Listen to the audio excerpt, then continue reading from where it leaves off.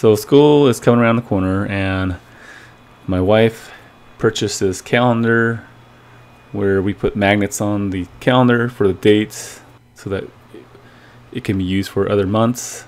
I want to make it look nicer, so I'm just going to build a frame around it, just using miter cuts. And I have all the lumber here that are just stored away in my shed.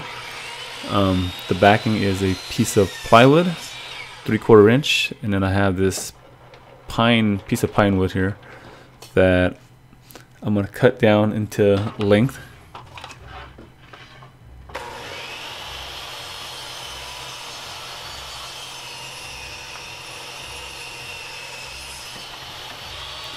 Okay, so now I can cut this into halves so that I can have 2 wide pieces.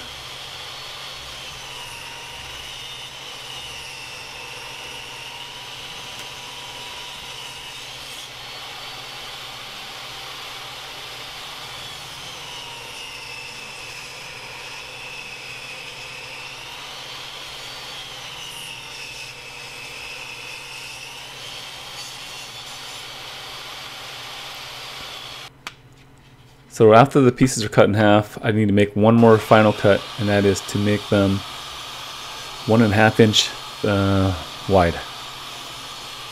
This will give me my frame.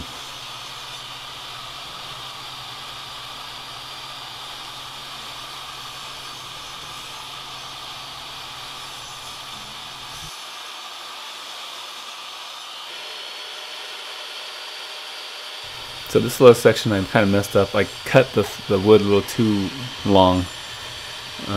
So eventually, in the end, I'll have to fill up that imperfection with some wood filler.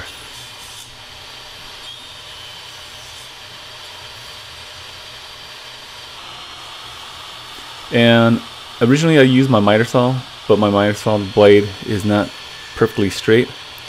So it gave me a bad cut, so I decided to use a table saw instead, and it seemed to work out a lot better. So it's assembly time. Now I'm just gonna sand the back of the plywood, and then this part here was painful because the vibration of the sander, the table, the wood, it was crazy. And to assemble the calendar, I am just gluing all the trims together. Initially what I did was I used clamps, but I don't have that many clamps, and the outside weather was, I think, 88 degrees that day, but the garage was around 95ish, so I didn't want to sit around and wait for the glue to dry. So at this point what I decided to do was I decided to take out the nail gun.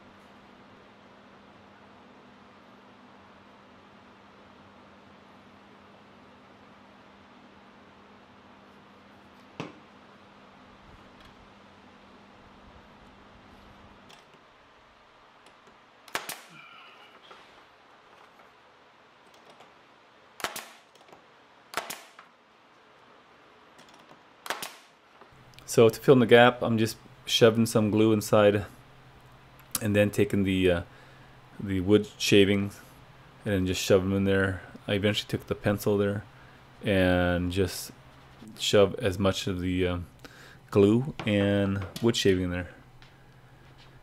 And then after I sanded the whole frame, turned out nice. I couldn't really see the hole anymore.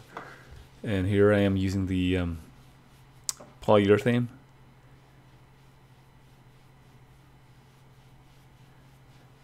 The reason why I use this polyurethane is just to make sure there's no moisture going into the wood, and if I have kids touching it, it's just easier to wipe off or clean off with a wet rag or something. So here's how it looks like waiting to dry. And then now here's how it looks like inside her classroom. Up against the wall, all decorated. I thought, you know, it turned out really nice. She liked it, so. I hope you liked this video. Please subscribe, give it a thumbs up, and thank you for watching. See you next time.